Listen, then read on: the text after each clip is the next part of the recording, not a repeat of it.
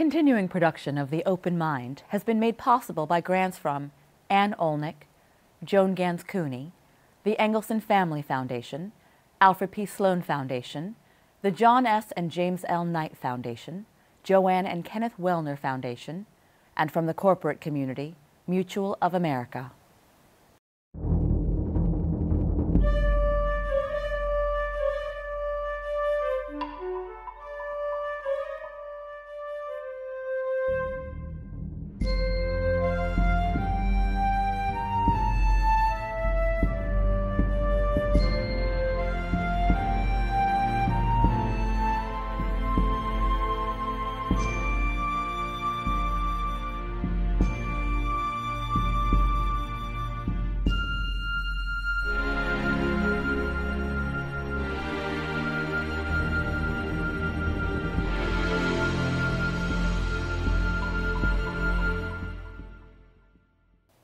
I'm Alexander Heffner, your host on The Open Mind. Our investigation today is of the American chief executive, from its beacon of democratic ideals to the imperial presidency, to what appears increasingly an authoritarian mindset, if not regime, in the White House today. We explore this with the country's leading presidential scholar, George Edwards III, university professor and chair of presidential studies at Texas A&M, home to the George H.W. Bush Presidential Library. Author of the Princeton University Press volume Predicting the Presidency, Edwards is editor of Presidential Studies Quarterly and the Oxford Handbook of American Politics. His extensive scholarship from Washington to Trump studies all aspects of the presidency, in particular leadership, legislative success or lack thereof, and the constitutional systems governing our commander-in-chief. We're going to root our examination in historical context today. And first, I must ask George if there is precedent for the American presidency to veer into autocratic waters as much as it has today. Well, that's certainly an interesting way to start our conversation. And certainly there have been claims over time that the president is an autocrat or is about to become an autocrat. Even George Washington was criticized by the Jeffersonians as actually wanting to be a king. And we don't think about that when we think about our founding fathers, but that's exactly how it was. Andrew Jackson was often called King Jackson. And Abraham Lincoln, the claims were that he was acting in an autocratic fashion, suspending the writ of habeas corpus and ignoring court responses to that. He made a counterclaim that, well, he was trying to save the Union, and that was okay.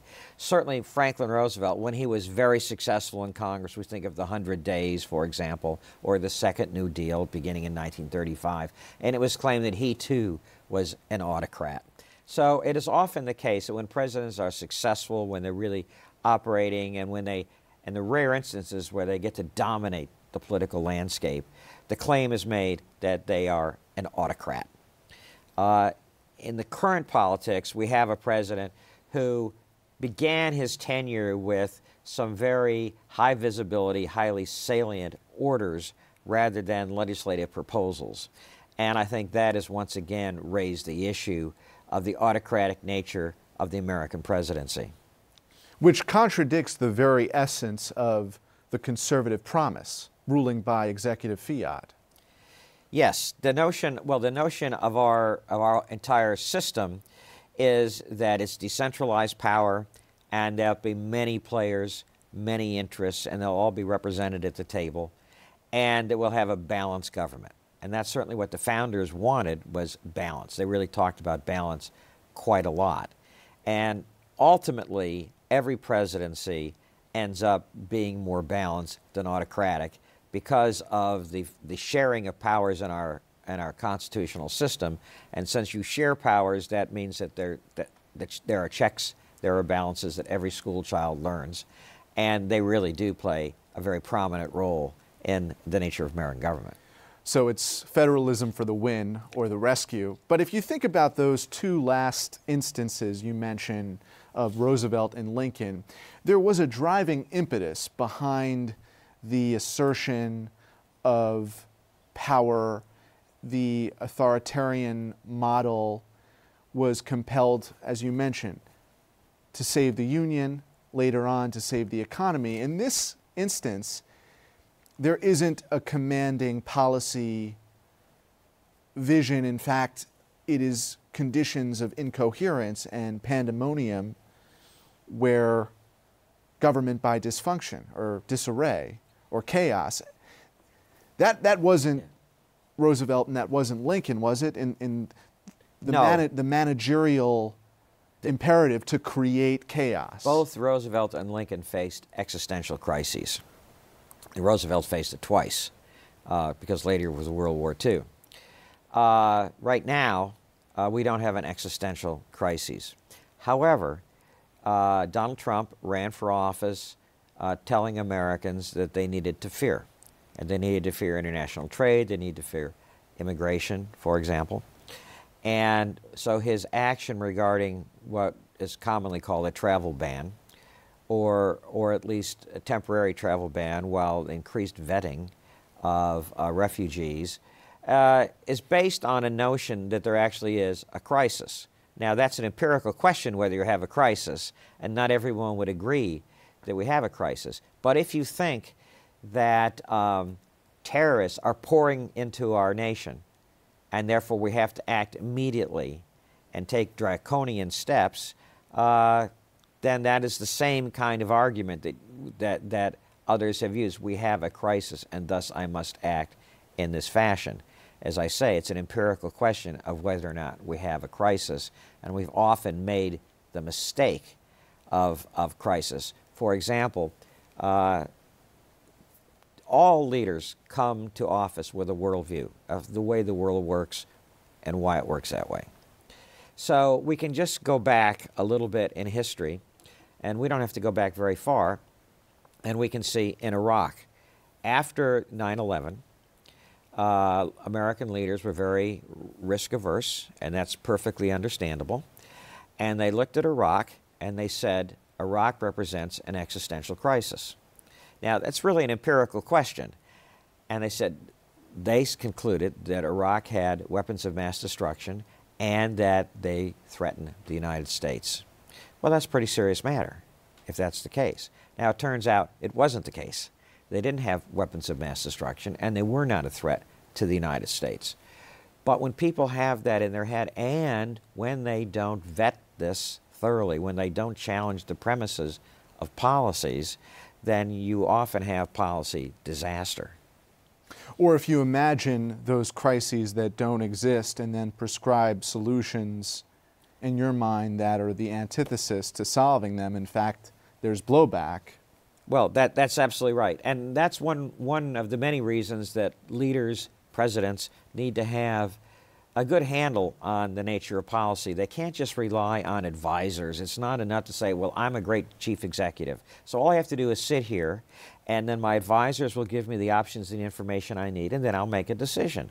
And this notion that all we have to do is get the right person at the helm of the ship of state and everything will go smoothly because they'll be advised and they're wise and they'll make good decisions is illusory. That's not the way the world actually works. Historically rooted, what do you observe as the most unprecedented of the unprecedented features of this president and administration? The lack of elected office or government service was the most obvious during the campaign, as was the refusal to release tax returns, as is increasingly a mental state which is in question. So when you add those combined, how do you measure it from any historical orientation? Well, the president certainly started from a weak basis, which is not a criticism of the president. He got as many votes as he could, but he got nearly 3 million votes, fewer votes than Hillary Clinton.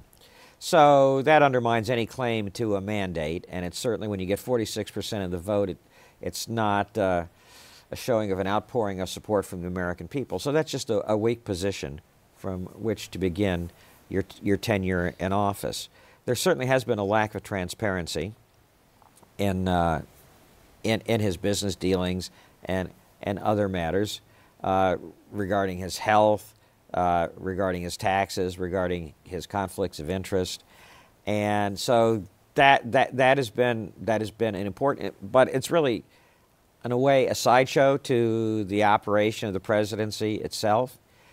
I think it's also interesting that this president has chosen people more to the extremes on an ideological spectrum. We would certainly expect a Republican president to get conservative Republicans, naturally, as advisors, as appointees, and the president has certainly done that. But he's also chosen people with somewhat idiosyncratic views. Mr. Bannon is an example of that, and he has chosen people who, by and large, don't have governing experience, and he himself doesn't have governing experience. And I think we see some of the outcome of this in the early days of the Trump presidency, when we have hastily written executive orders, or when we have policy made somewhat apparently off the cuff and without proper vetting. And usually policy doesn't have to be made in 1 or 2 days. You can indeed vet things properly. The president seems to be insensitive to that. One can hope that he will learn from his early experiences and be more systematic and more thorough in the future. But that's a speculation at this point. One of the most stunning things to me, and I wrote about this in a Time magazine essay, was the absence of any references to Trump's forefathers in the RNC acceptance speech.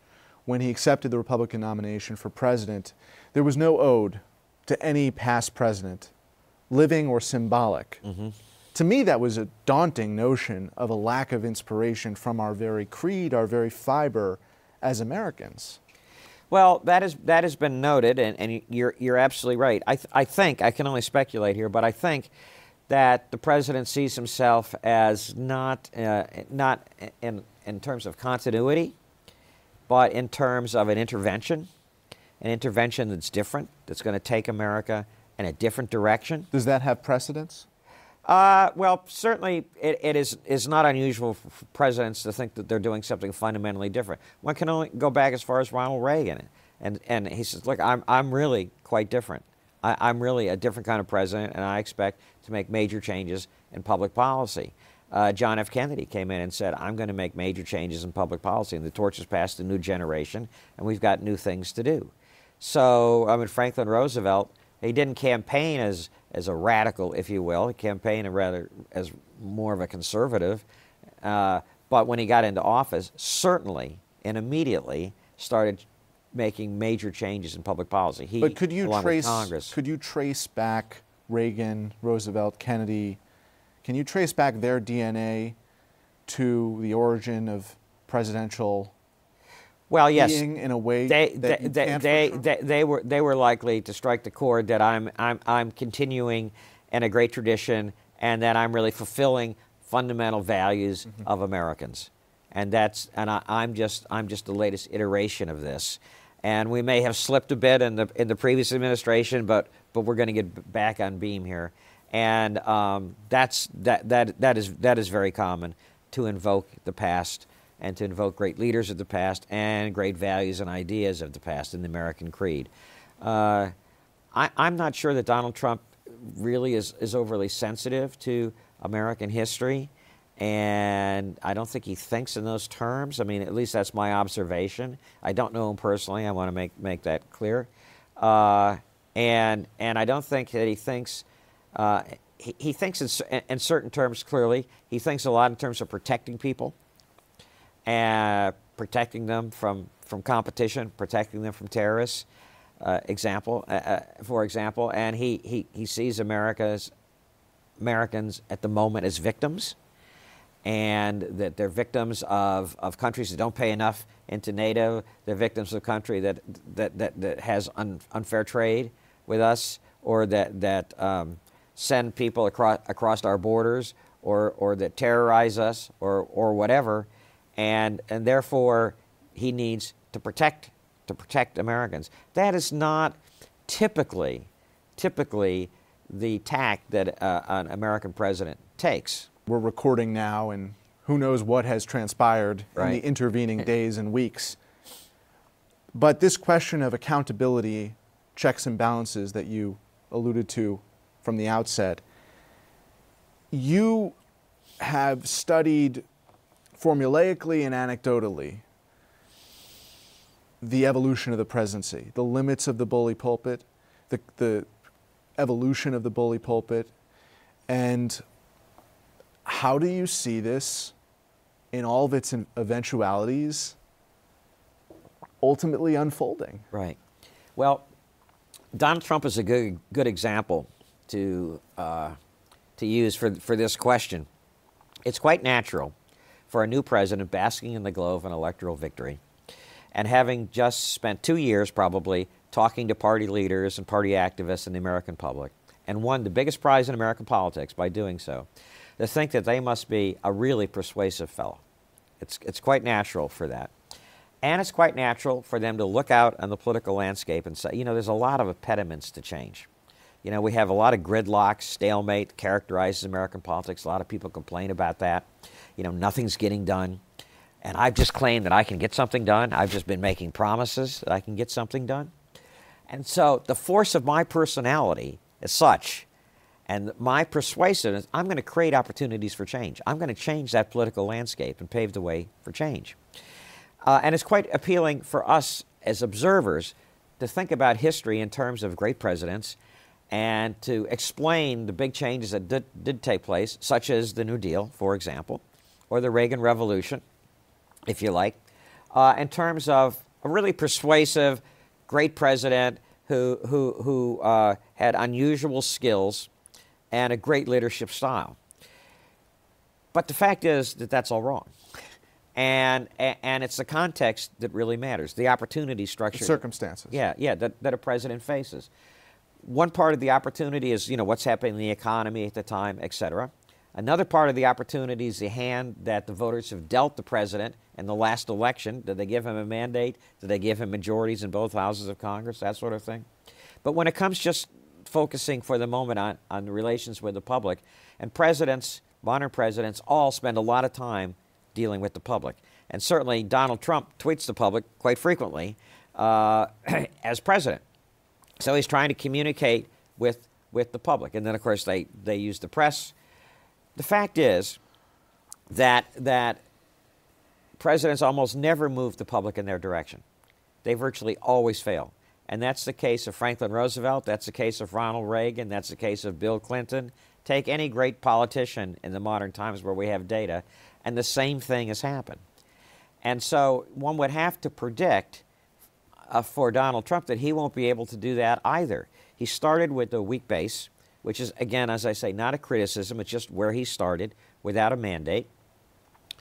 The general tenure of, and he didn't specify a lot in his campaign about policy. It was a broader, aspirational type of campaign. Which led people to hope that he could channel the pragmatism of American politics rather than appeal to the extremes. Right. Make America Great Again is a pretty broad focus. Okay. So hence winning over Bernie Sanders supporters in Wisconsin, Pennsylvania. Exactly. So then we face as a problem. All right, I didn't start strong, but can I get more people? Are people at least generally open to what I want to do? And it's a mixed bag there.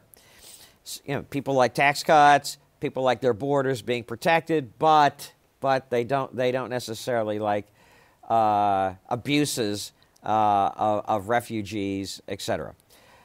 The country's highly polarized. Public opinion is highly, highly polarized. And that's the question there is, are there people in the middle that you can get and bring to your side? You can just convince them with your good arguments that you're going to be making to the public, your tweets or whatever. You know, can you bring them to your side? Well, when the public's highly polarized, you can't, because they're way over here. They're not in the middle. They're way over here. And finally, you've got a fundamental problem that you need to understand that very few presidents actually understand at the beginning of their tenure. They understand at the end of their tenure, but not at the beginning of their tenure, so they make big mistakes. And that is public opinion very malleable? And the answer is that it's not very malleable. As it turns out, it's hard to get the public's attention and maintain it. you speak a lot through the press. There's a lot of distrust of the press. There's a lot of distrust of the White House because of polarization. People have predispositions about public policy, strong predispositions, and it's very hard to change those predispositions. And the public is misinformed frequently, not just uninformed, but misinformed. And ironically, the more misinformed they are, the harder it is to overcome, to correct that misinformation, the stronger they feel in those views. And so it's extremely difficult to persuade people to change their minds. And presidents almost always fail to do so.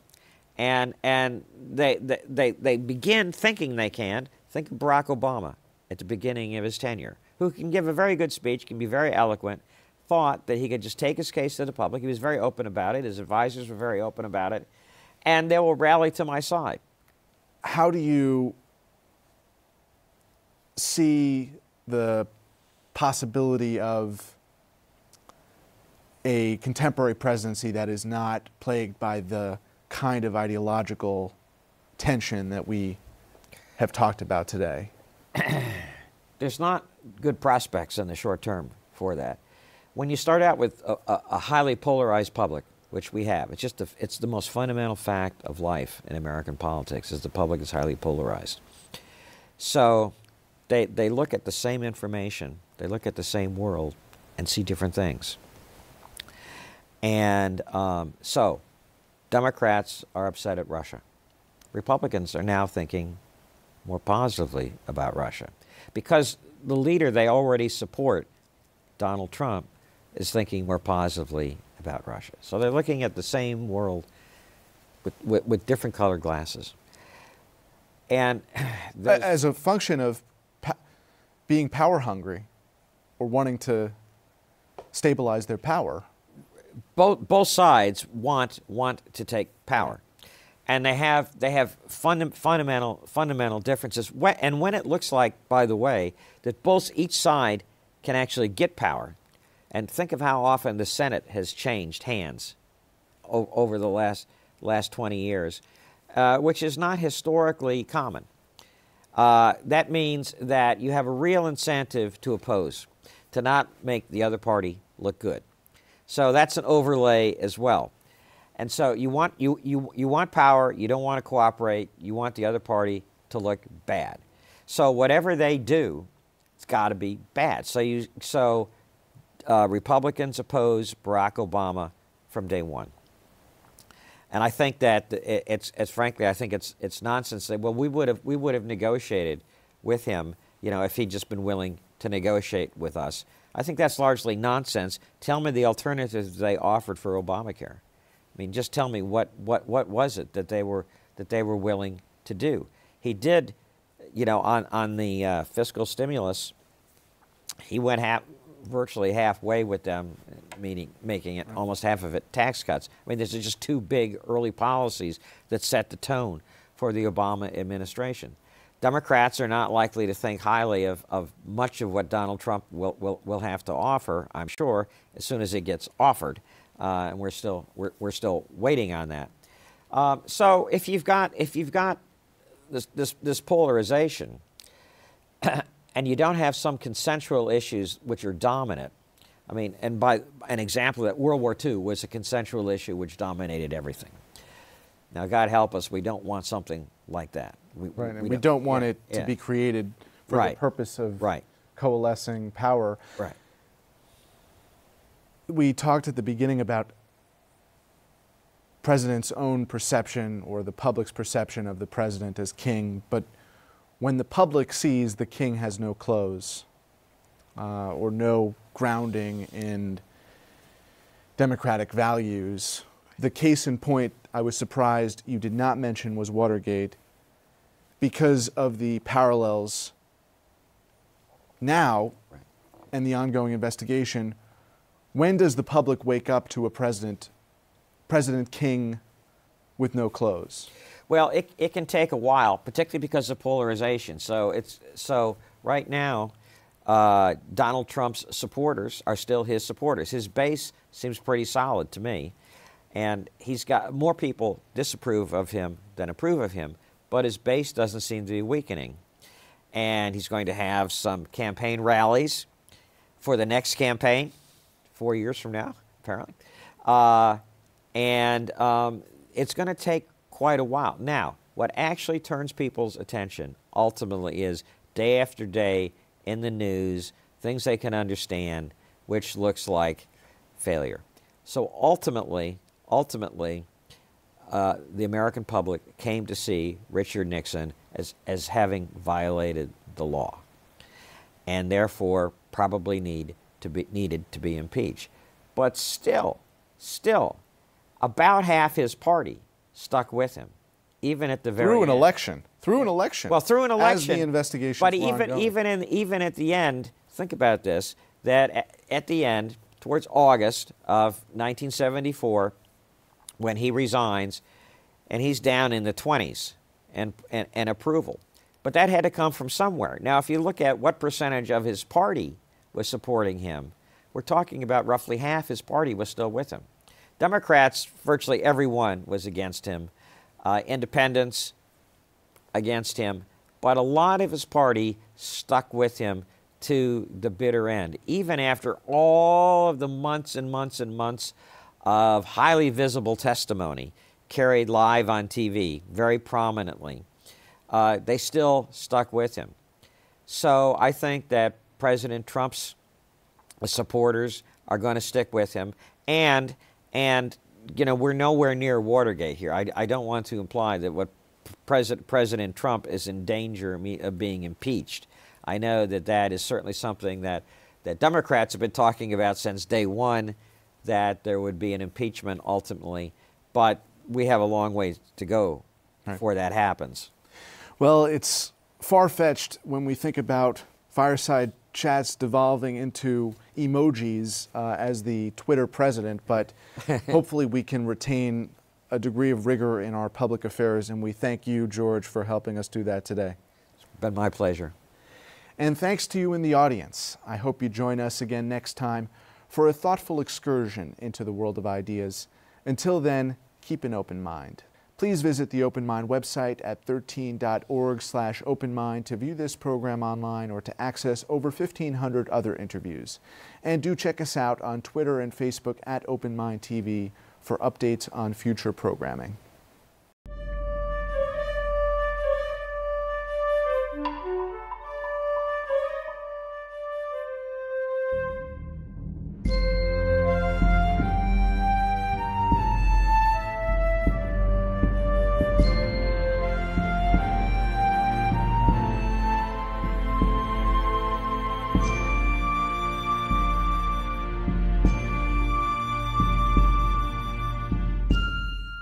Continuing production of The Open Mind has been made possible by grants from Ann Olnick, Joan Gans Cooney, the Engelson Family Foundation, Alfred P. Sloan Foundation, the John S. and James L. Knight Foundation, Joanne and Kenneth Wellner Foundation, with special thanks to the Schumann Media Center for additional support, and to the corporate community Mutual of America.